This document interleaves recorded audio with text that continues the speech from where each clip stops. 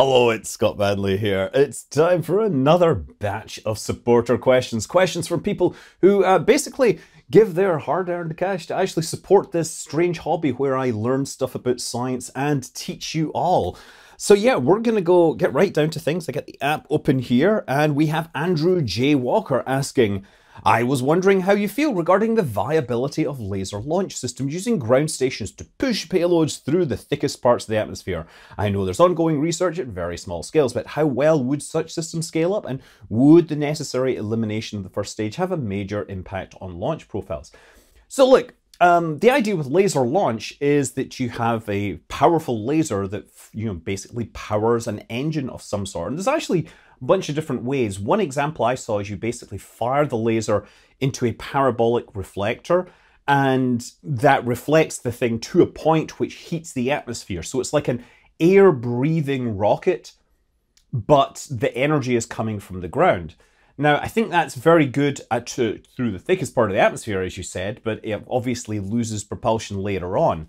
The idea is you're basically offloading the energy requirements from the rocket itself to the ground. The downside of this, of course, is that you still need propellant, so you can't use it at higher and higher altitudes. However, you could have, say, a microwave-powered system. There's an idea for that where you basically heat up some sort of, element which is designed to absorb microwaves, and you can then blow hydrogen over it and get something like a nuclear thermal thruster with the nuclear stuff or whatever being all on the ground. These are all very interesting ideas. The problem right now I'm seeing is that actually reusable first stages are becoming the easy part, right? We've demonstrated that we can very easily take a first stage booster, launch it, send the payload into its first step, and then have it fly back. That's almost a solved problem. And so really you're looking for things that can help with the second stage. I think there are definitely, it's also more interesting, I think, in environments like Mars, where you don't really have a readily available source of chemical fuel. You can use the carbon dioxide atmosphere, but carbon monoxide, carbon oxygen thrusters aren't that efficient. So if you could have the energy requirements offloaded to the ground, it could be useful. So I don't see this going anywhere for major launch and scaling it up anytime soon, but there are niches where it could certainly make sense. Venus maybe? I don't know. Anyway, Titan. Titan. That would be a place where you could definitely think about a laser-based power system or something like that. Obviously, we'd have to get through the clouds. Okay, anyway. Daryl Nelson, does a volcanic eruption produce enough energy to launch a rocket? It easily produces enough energy, but that energy is not concentrated into a small enough area. Volcanoes produce humongous amounts of energy, like way bigger than some nuclear devices sometimes.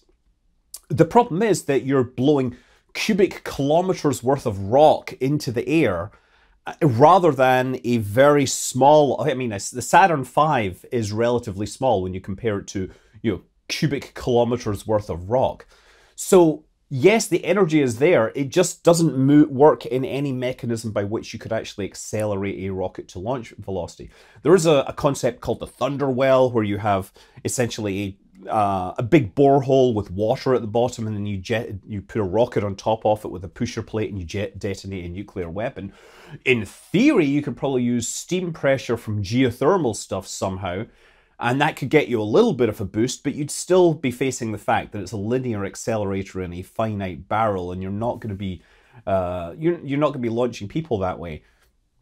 Yeah, volcanic eruptions generally will not be launching anything into space. I guess the one case where you might have is if you have two big, powerful, shock level eruptions and the shock waves collide, then you've got a collision path there where you've got two, high pressure waves coming together, and you can get material squirted out that way at very high velocities, possibly higher than escape velocity. But I think more likely a natural mechanism for launching stuff into space is an asteroid impact, which again, you have impact that comes down and this sort of shock interaction squeezes stuff out at very, very high speeds. Wow, I'm really slow today. Elian S says, hi Scott, I'm a huge fan. Considering the benefits of space telescopes, will ground-based telescopes become obsolete given declining launch prices? When will it make sense to have one on Earth versus one in space? I think that both these things will continue to exist.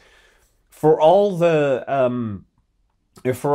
complaints of satellites and stuff getting in the way of telescopes, algorithms that remove satellites are doing a pretty good job of keeping up and making that thing a non-problem. It was obviously a much bigger deal in the old days when you had photographic plates that you had to develop, but now you can have imaging CCDs or imaging systems that can electronically process stuff.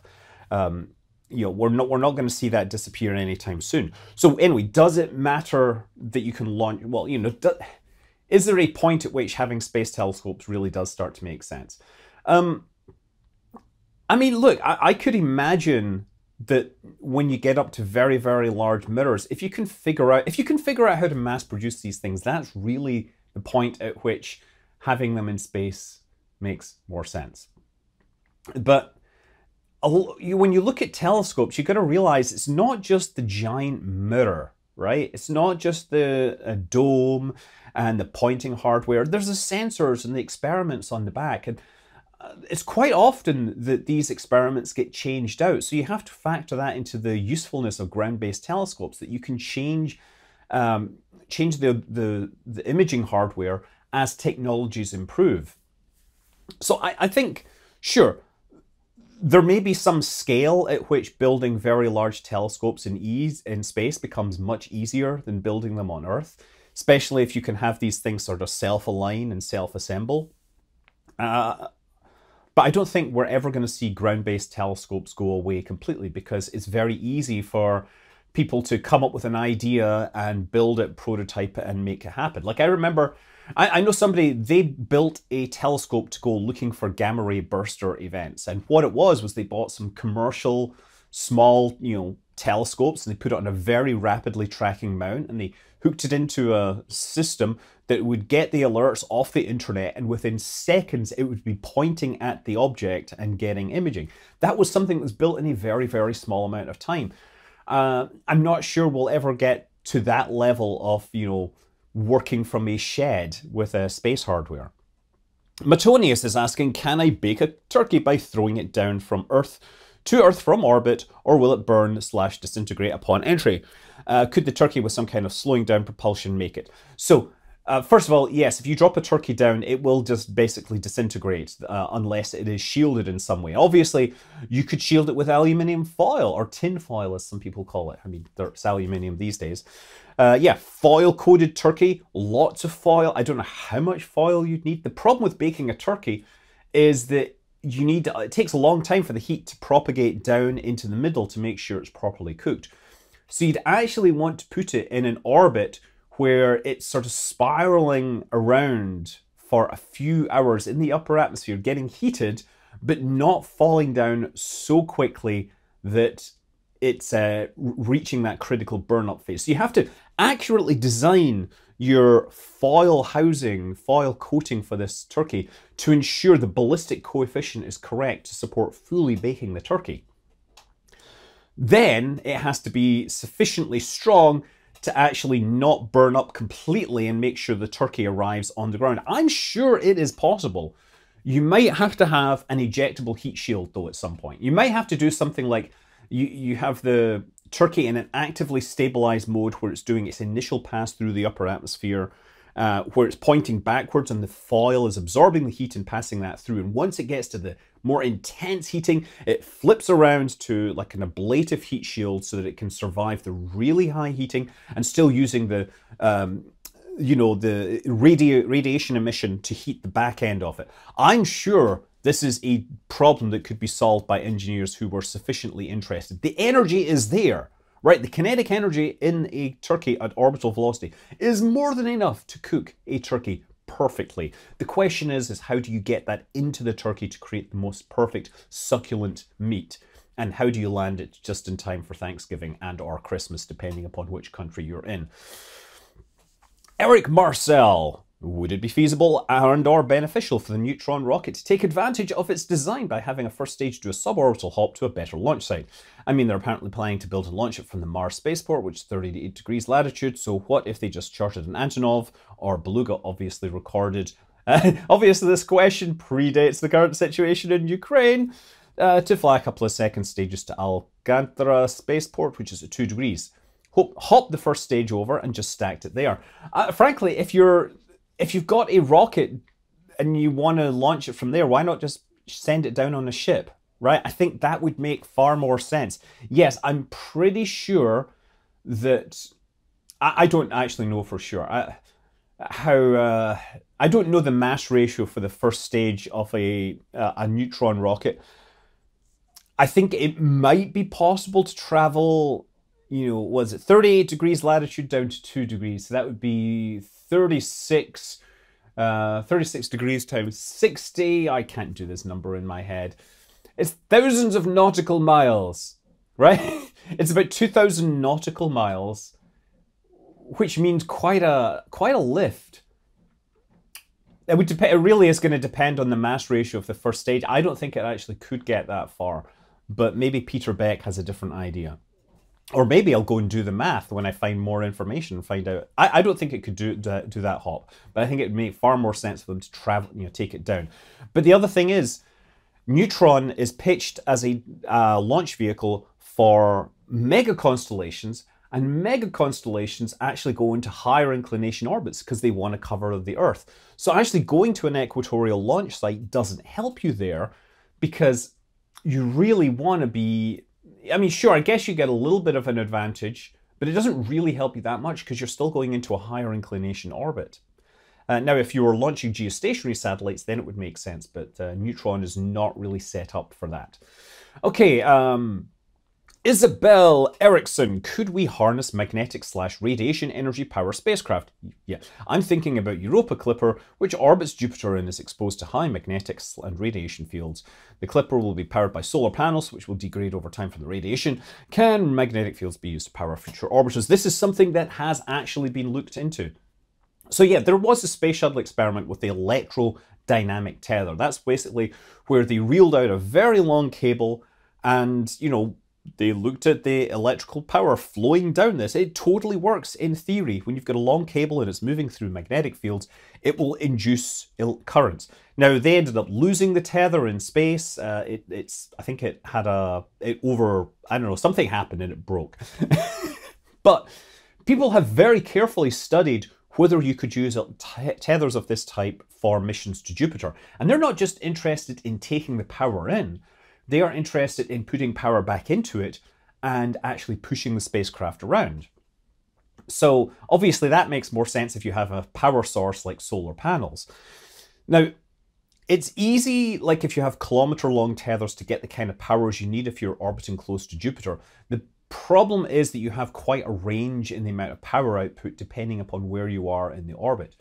So if you think about it, as you're slowing down, right, you're generating a force on the cable. So if the energy output is equal to the force times the distance. So if you're traveling at 30 kilometers per second, say near Jupiter, then every 1 Newton is producing 30 kilowatts of power.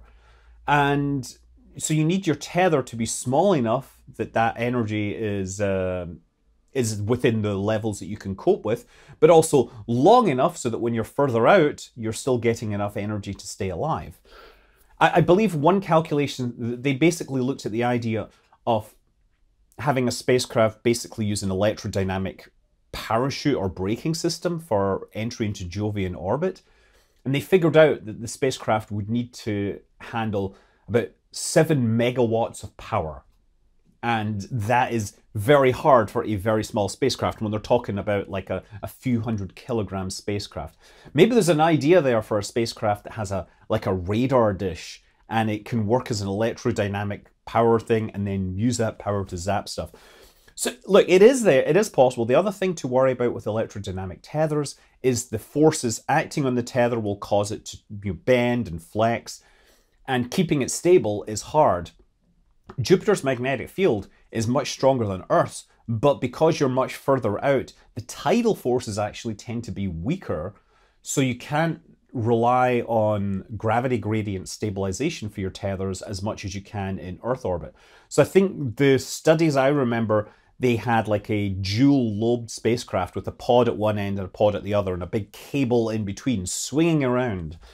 So yeah, there is active research, it is possible, but the engineering trades don't make sense right now. In basically, you want to have your traditional rocket thrusters and power systems make far more sense and are far more stable when you're sending a mission that is possibly costing hundreds of millions and or $1 billion. Basically, no one's taking that risk. With Webb, Samuel Voss is asking, with Webb's tennis court size sunshield, will it be reflective enough to see from Earth? So, let me think about this.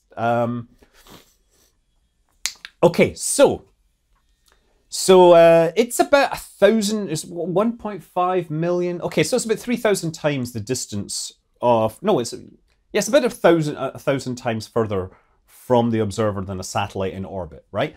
And one of the basic relationships in astronomy is every factor of 100 in brightness is 5 magnitudes. So a factor of 1,000 is in distance is a factor of 1,000,000 in the inverse square law.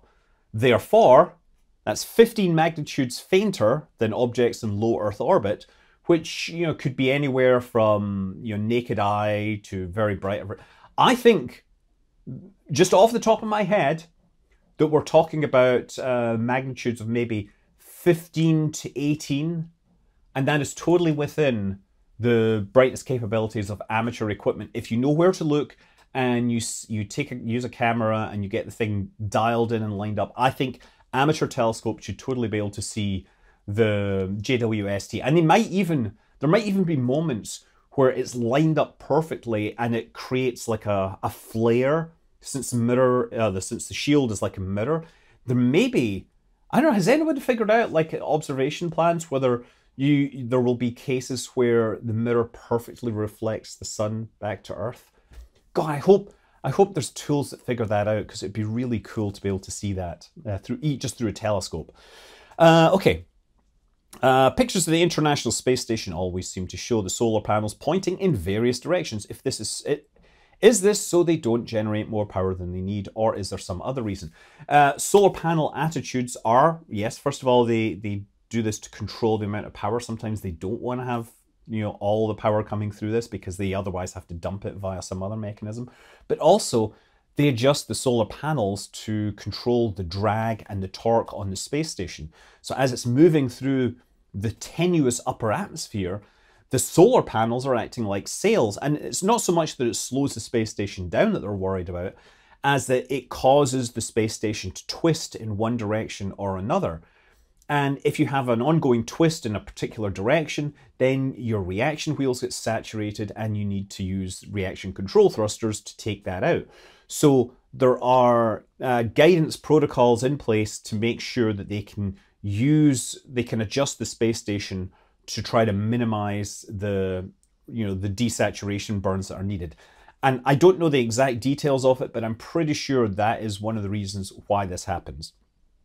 Eric Hedman, is there any future in any electric pump-fed engines? From now on, EPFE, or are they a dead end? From what I understand, turbo pumps are less efficient at small engines. More or less, it's harder to make a turbo pump at a small scale work. And together, the greater simplicity of EPFE makes sense in small engines, but not in larger.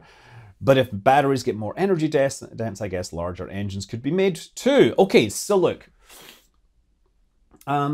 You basically, that's always been the story I've been told, that when you're scaling down turbo pumps, it just gets harder to make them work at smaller and smaller sizes. And there is this point where battery technology is the easier option. And in many ways, it is actually easier from an engineering point of view, because you're not having to deal with the extra plumbing. It's much easier to plumb electricity around and much easier to buy batteries off the shelf. So that's obviously been very appealing for both Rocket Lab and Astra, but Astra's going to a turbine-based system, and so is Rocket Lab. And of course, the one advantage, though, that I do see for electric pump engines, one niche, which will probably not go away, is the way that we have the large Photon spacecraft, the spacecraft bus that Rocket Lab is using for the Capstone mission. It has this thruster and they can use the electric pump for burns in low Earth orbit, and then when the batteries get depleted, they charge it up using the solar power, and then they make another burn later. So they can maximize the efficiency. They can get higher pressures inside their combustion chamber than they could get by a traditional pressure-fed system without the extra complexity of a pump-based system. But also, I mean, they're basically taking some of the energy that is going into their propellant from the sun. So I'm wondering actually where the mass trade-off comes there, if it actually is an advantage compared to, say, a small turbine-fed engine. That one's curious to me, but the idea that this thing is in space for a very long time and can recharge those batteries off of solar, that has a real genuine advantage, right? And there's probably a niche for that that will continue to exist. So I'm at 20 minutes. I actually have to go to work right now, but thanks for asking the questions. Check on over at Patreon. I promise I'm going to start posting more stuff there. I know. I had a really cool post written last night and then the app crashed. So I'm like, never use the app again. Website all the way. Yes, I'm Scott Manley. Fly safe.